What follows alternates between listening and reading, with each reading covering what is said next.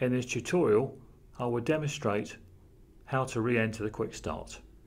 To do this, the instrument will firstly need to be unpowered. Place your finger on the page key and press the page key whilst powering the instrument up.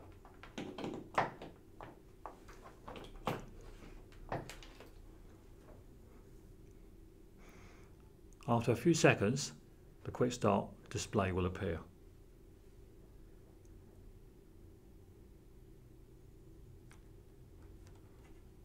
Press the scroll key and enter the passcode number 4.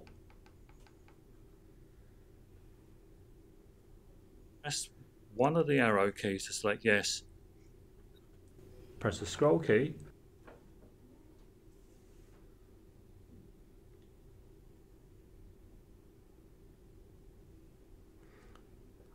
After deleting the config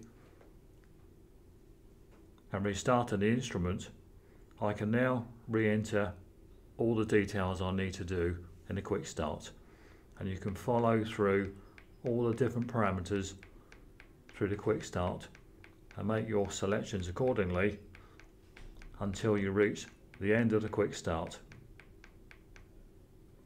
and then select yes.